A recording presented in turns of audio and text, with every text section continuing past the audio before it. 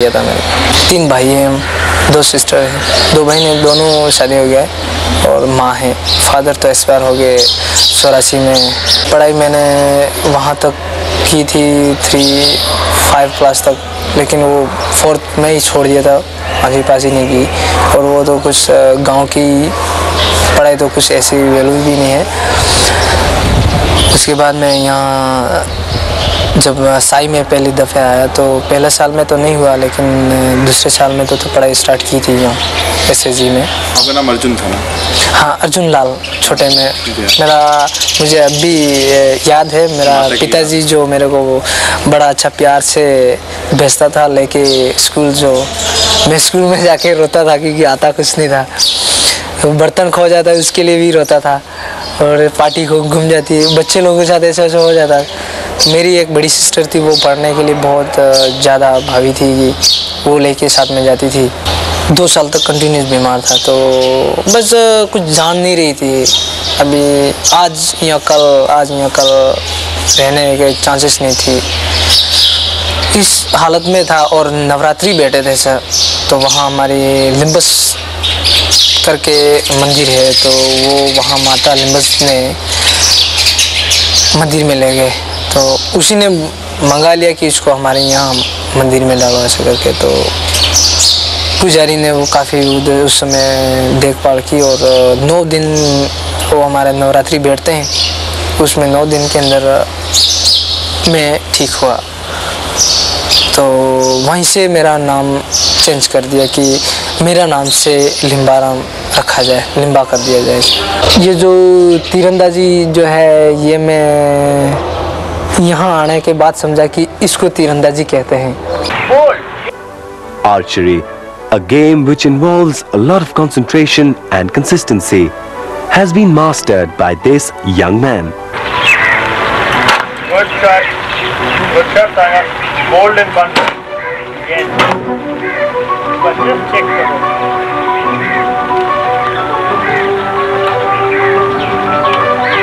No hesitation with एक movement. Very good.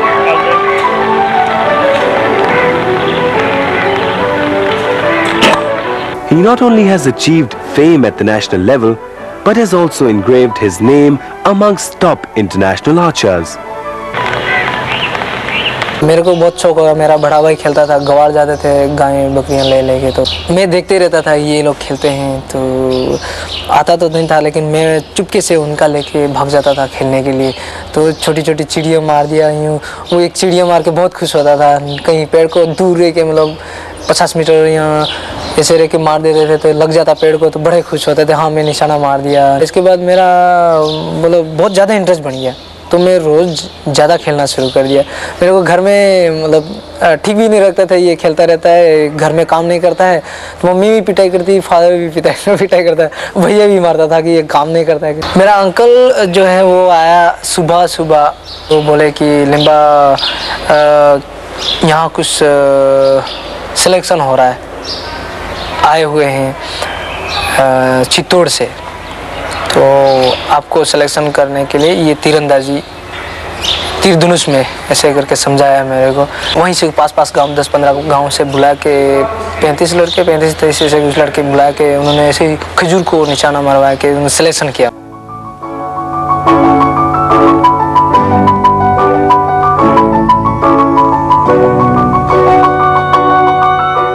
Director BP Rao थे, वो काफ़ी इंटरेस्ट लेते थे, तो उन्होंने जो ऑफिस से रमेश माटा आया था एक, और चित्तौड़ का एक तीरंदाज था मोहन लाल करके नाम था, वो हमारा ही आदिवासी का लड़का था। तो वो पहले 86 में आ चुका था, कुछ दिन ट्रेनिंग करके गया था, तो वो भी आया। और ये रमेश माटा जो ऑफिसर थे, ये दोनों आके वहाँ सिलेक्शन किया। तो वहाँ काफ़ी हर स्टेट के मतलब डिस्ट्रिक्ट के लड़के आए, करीब 100 प्लस कुछ थे। उसमें से इन्होंने 4 लड़के सिलेक्शन किए, सामलार और मैथ दोनों तो सिलेक्शन हुए।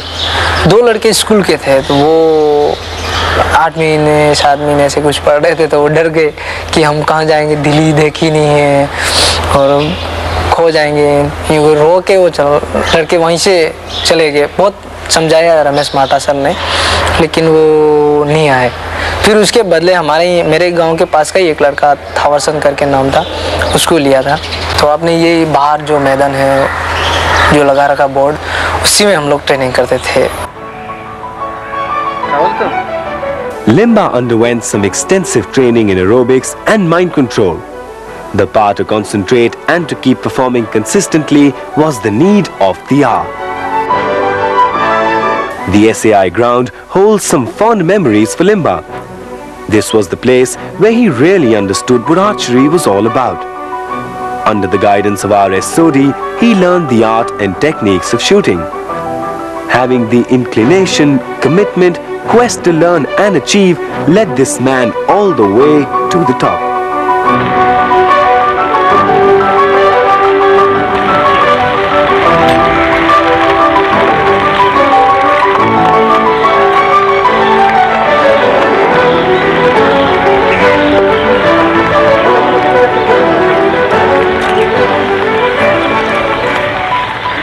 मेरे को यहाँ आने के बाद बड़ा अजीब से लगा कि जब मैंने ये स्टेडियम में प्रवेश किया तो देखने से लगा कि ये क्या है भाई, देखा तो है नहीं। एकदम लगा कि ये तो बहुत बड़ा कुछ है, लेकिन कहते क्या होंगे इसको, यूँ बड़े मतलब सोच में पड़े। किसी से बात तो कर नहीं सकते क्योंकि आता ही नहीं, एक तो हिंदी बोलना भी मुश्किल था। जब सिलेक्शन होना था, ये किस्मत ही ऐसा जो कि मिल भी गया मेरे को धनुष, तो धनुष लिया और उनके अंकल के लड़कों को भी बना के दिया मैंने, और वहीं से निकले। सो यहाँ आके मैंने उसी धनुष से 15 दिन ट्रेनिंग की। फिर इन्होंने बेस बना दिए, अलग अलग बेस बना दिए कि सोडी सर थे, RS सोडी जो सरदार हैं तो गुजर हैं कभी, उन्होंने उनके बेस में हम चले गए। अंडमान से लड़के भी थे, तो 4 लड़के अंडमान के थे जो हमारे ग्रुप में थे, सोडी सर के ग्रुप में। और मणिपुर ने ये थोड़े स्मार्ट वो सुमन सर के ग्रुप में थोड़े थे। एक बसंती देवी करके लेडीज़ की कोच थी उस वक्त, तो गर्ल्स को वो संभालती थी और बॉयज़ को वो, और सोडी सर। तो हम मेरे जो 7 बेस के जो लड़के थे वो हमारे ग्रुप के, जो कलजुंग डोर जी वो हिमाचल का है, इस वक्त भी काफ़ी अच्छा है, वो आर्चर है। और एक 3-4 हम राजस्थान के थे। फिर इधर के अंडमान वाले, ये इधर केरल वाले थे। ऐसे करके कुछ 10-15 लड़का उनके अंडर में थे। तो हम लोग जो ट्रेनिंग करते एक दिन उसमें 6 जने 3-3 तीर दिया। पहले तो यहाँ का सोडी सर ने कुछ धनुष बनाई थी, तो पुलिंग मतलब टेक्निक सीखने के लिए।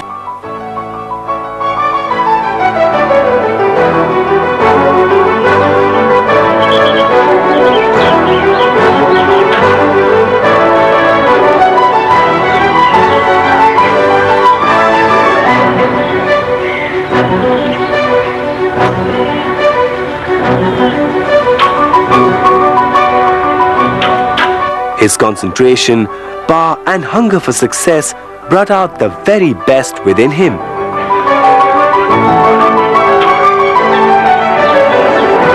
Mr. Sanjeeva Singh, you yourself have been an archer of immense prominence. So, and you have shot with Limba over the years. What is your personal assessment of Limba as an archer? Limba as an archer is a very good shooter. He has the potential to become a world-class champion. What he requires is the right guidance. He requires somebody whom he can confide in. What I found while training with him was he really takes his job seriously. He's committed for doing something, winning medals for the country, and he's God-gifted and talented in a way that it's natural with him that when he is in the field, he's just in his same state, the state of his anxiety, or if you see the heart rate while he's practicing or while he's shooting in a competition, it's same. So we monitored the heart rate in the Bangalore camp when the US coach Sherry Rhodes was here. We monitored the heart rate performance of all the archers, and Limba was the only archer whose heart rate both during the competitive state as well as the practice state was same, which shows that the anxiety level is, he doesn't have any anxiety, the anxiety level is not there at all when it comes to a competitive atmosphere, and he's cool and calm, very cool, very calm and very composed during a competitive state. अंक प्राप्त करके team event के लिए भी qualify कर लिया है।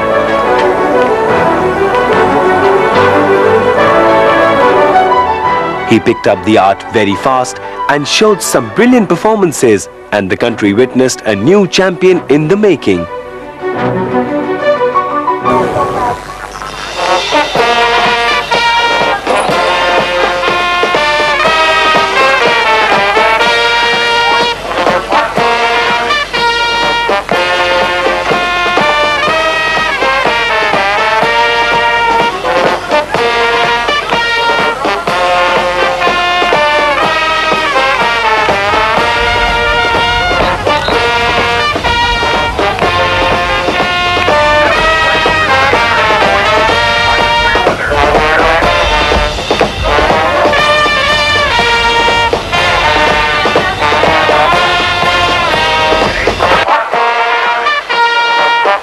His performances were so consistent that they gave him an edge over all others.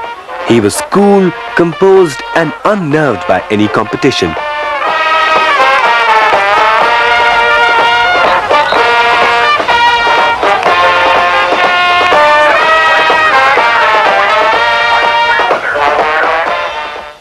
And for anybody to perform well or to win a world championship or any international title, it's very essential that he maintains his calm during a competition, because archery is a game of nerves, it's a game of mind, and if you are affected, then the whole thing differs, because you start thinking.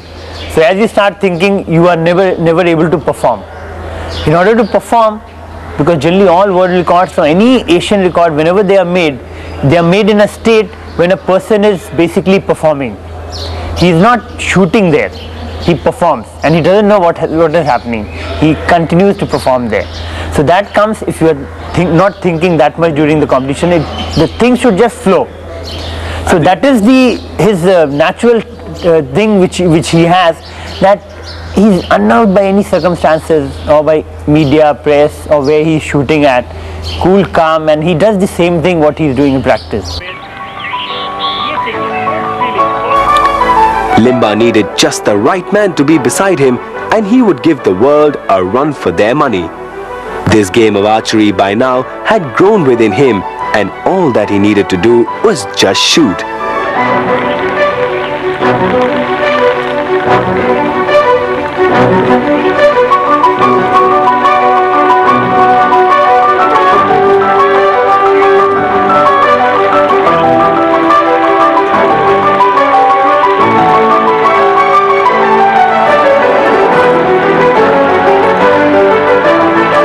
I think you are perfectly right, because the thing which is very noticeable about him is he's an extremely calm person. I think that must be one of his main... It's a very big asset for him. How good is he? Technique wise, he is very good, because there are certain things which an archer should have regarding the bow hand, regarding his inline draw, regarding his release, regarding his your follow through.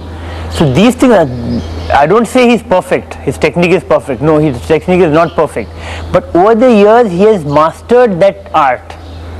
So therefore, even though he has the wrong technique, he moves his head a lot, which is not right. One should not. Generally all the world top archers, you will find the head movement is not there, but he moves his head. In spite of the fact, he is able to hit very well, because he is doing the same thing. And archery is basically a continuous repetition of movements. You got to keep on performing the shot one after the other, and they have to be identical. So he has mastered that art, like he is doing the same mistake every time. But the other thing, like bow hand, the release, the inline draw, the follow through, the back muscle pressure are so good. Because of it, he's very consistent, and his shooting is very good. Olympic Barcelona में जो गए थे हम लोग, मैं अपने ऊपर काफ़ी विश्वास करके गया था। मुझे पोजीशन मिले कोई नहीं, जो भी है परफॉर्मेंस भी अच्छा दूँ। जो मैं होप करके गया, वहाँ जाने के बाद थोड़ा सा कंपटीशन के दौरान में थोड़ा डाउन जैसा और ठीक नहीं लगा। तो मुझे लगा कि इतना करने के बावजूद भी आगे नहीं आ रहा है। फिर जवाब देना भी बहुत भारी पड़ जाता है कि पब्लिक को तो समझा नहीं सकते कि क्या हाल होती है, क्या तकलीफ़ है। तो बड़ा मेरे को कठिन लग रहा था। सभी आने के बाद पूछते हैं कि लिम्बा तुम्हारे पर बहुत खौफ था और आप कैसे हार गए, क्यों, किस लिए हारे? 50 मीटर में लिम्बा राम ने 325 अंक पाए हैं, जो कि पहले स्थान पर रहने वाले कोरियाई ली हुनचुंग के बराबर थे। He scored some brilliant points to match up with the international archers and put India in the top league. मैं आया उधर से, ने अर्जुन अवार्ड लिया। उस वक्त सारे मिले थे मेरे को, अर्जुन सिंह जी साहब भी मिले थे, मुकुल वासनिक साहब भी मिले थे। सभी ने इंट्रोड्यूस किया था मेरे साथ, बात भी करने के लिए उन्होंने टाइम भी दिया, बात भी की। पर मेरे को जो ज़्यादातर राव साहब ने कहा कि तुम आर्चरी कर सकता है। उनको मैंने बोला कि मैं छोड़ देता हूँ सर, अभी मुझे ठीक नहीं लग रहा है ये सब। उन्होंने बोला कि लिम्बा तू छोड़ देगा तो क्या फ़ायदा होगा, क्या करेगा घर जाके। ये तो अच्छा है कि इधर तुम खेल में आ रहा है, सभी जानते भी हैं, इस खेल से तुम्हें जानते भी हैं, तो घर जाने से तुम्हारा कोई फ़ायदा नहीं होगा, तुम घर मत जाओ। उन्होंने मुझे मतलब समझाया ठीक ढंग से कि तुम ऐसा करो, यहीं रहो, खेलते जाओ। खेल है, ये अप डाउन जाता रहता है, तो हार जीत है तो तुम्हारा एक तो हारेगा ही, सभी तो नहीं जीतेंगे। तो इतना जल्दी छोटे मत बनो। फिर पौरस मुखर्जी हैं, इंडिया का वाइस प्रेसिडेंट हैं, वो भी प्रेसिडेंट जो हैं मल्होत्रा साहब, और सेक्रेटरी हैं, ये बड़े बड़े जो इन्होंने भी मेरे को पकड़ के बोले तुम लिम्बा तुम कर सकता है, तुम हार नहीं मानना, ये हार नहीं है, ये तो जीत है, समझ जो हार के कर सकता है तुम करके इन्होंने समझाया। और तुम अपना खेल खेलते जाओ, जो होगा देखेंगे। जब सब शूटिंग करते हैं तो मेरे को भी लगा कि यार मेरे को शूट करना चाहिए। और जितने लोग मुझे जानते हैं और मुझे जो कहते हैं कि लिम्बा लाएगा, तो इनको भी थोड़ा निराशा है, उसको पूरी करो ताकि खुश रहें। Archery being a game of mind, it's very essential that you should understand the archer. The mental preparation, the psychological preparation that I personally feel, unless you have yourself faced an international arena or international championship, or you have participated in the Olympics, Asian Games or the World Championship, then you really realize what has to go to come to that state. See, that preparation, that mental preparation, the psychological preparation is very much lacking in our Indian team also. The reason because of which we are not able to click, except for Limba Ram, all the other archers, they lack the mental coolness which is required for a good score or to win a medal in the national scene. That's why we are totally dependent upon Limba Ram. Limba is able to do it because he has something natural which comes to him. He is God gifted. Something is natural. He is cool, calm, composed. It is unnerved by circumstances, unnerved by a competition situation, and he is able to perform well. But not with the other archers. They get tense, they get anxiety. They were not composed there. They had not mentally prepared themselves for the competition. And unless we do that, we can never achieve good results in the international arena. Do you think equipment are okay in Indian archers? I won't, equipment is not because that's I'll constitute 10%. Definitely it will constitute one of the major things, but at present it is only once you cross the 1250 mark that equipment matters. Limba, when he shot at 1319, he was using aluminum stabilizers. At the Federation Cup International Meet at Calcutta, he used aluminum stabilizers. He didn't have initially he was shooting with fiberglass limbs, and still he could shoot at 1300 scores. So it is wrong to say if we have equipment, we can shoot well. No, you may give the best of the equipment to somebody, and unless he has a good technique, a good solid background, semi-solid base, he can never score well.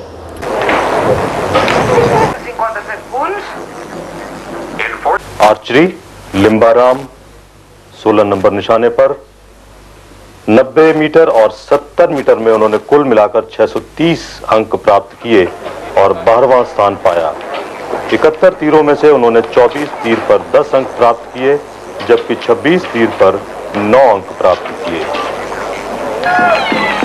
कुल मिलाकर लिम्बा राम ने 1306 अंक प्राप्त करके 32 खिलाड़ियों में qualify कर लिया।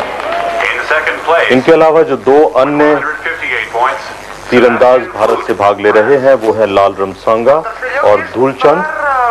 लाल रमसांगा ने 1243 अंक प्राप्त किए और 53वां स्थान प्राप्त किया, जबकि धूलचंद के 1212 अंक हैं और उन्होंने 66वां स्थान प्राप्त किया।